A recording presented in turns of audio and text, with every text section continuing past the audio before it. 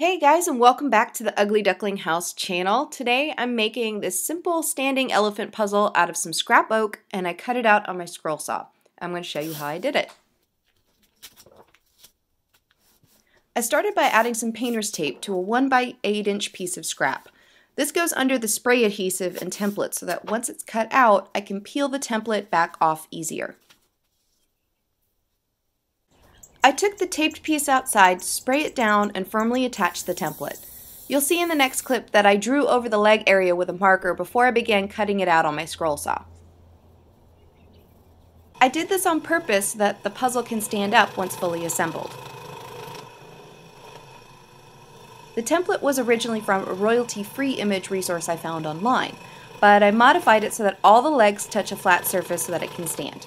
I created a template from that with all the puzzle pieces marked out, and you can download that for free at uglyducklinghouse.com. This was probably my third or fourth project on a scroll saw, so I consider this a good beginner project. So if you're new to scroll saw work, a few tips. Number 1, try to cut in one long continuous cut as much as you can. This creates fewer jagged edges that you'll have to sand out later. It can feel tricky when cutting around sharp corners, so tip number 2 is to go slow. I use a variable speed scroll saw so that I can slow it down when things get a little too quick for comfort. That was also a good decision in terms of the thickness of this puzzle. Tip number 3, let the cutting teeth do the work. These blades are very thin, so never push the wood into the blade or you'll bend or break it. You're essentially feeding the wood into the cut and not forcing it.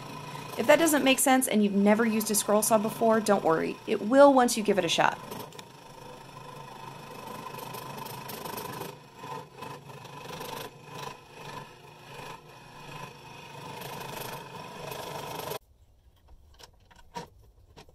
With the outline cut, I wanted to make sure that it could stand on a flat surface. But the feet weren't all cut exactly even thanks to both my beginner level scroll saw skills and the fact that I hand drew the feet. So I used my belt sander to sand them all to a single plane.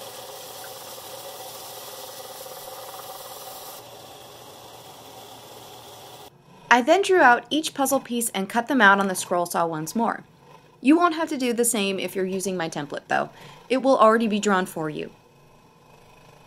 Another tip, since you have the template available, you may want to cut through the puzzle pieces first before cutting the outline.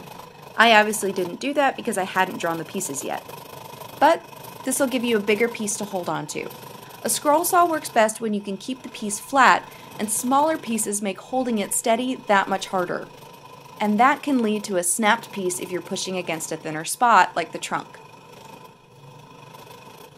That being said, I think scrap wood puzzles are a great project for scroll saw beginners.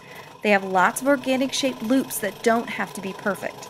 Just make sure that for each piece, there's at least one loop that hooks into the next puzzle piece, and then it narrows a little at the bottom of that loop so it can hook together without slipping.